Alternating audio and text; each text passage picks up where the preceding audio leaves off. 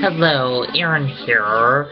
I have PDD autism, syndrome also I'm mentally disabled, and have learning disabilities.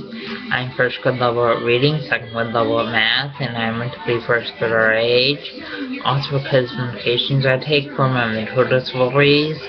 I have a rapid heartbeat, but I take medications for my rapid heartbeat.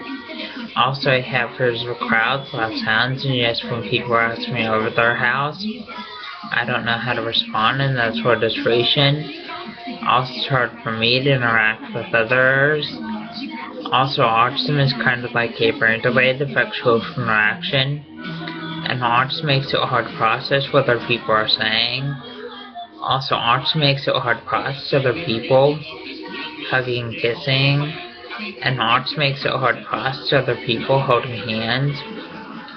Also, autism makes it where people are anxious around large crowds and loud sounds, and autism makes it where people are anxious wearing backpacks.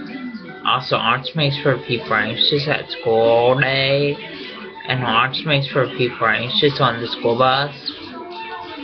Also, autism makes it where people are anxious when fire alarms go off school.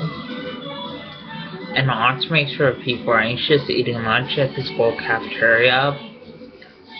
Also, just let you know that the signs of autism are lack of social skills, lack of eye contact, lack of speech, and lack of communication.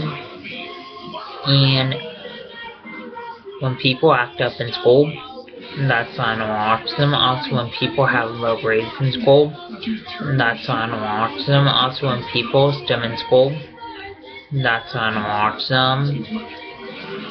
Please subscribe, rate, and comment.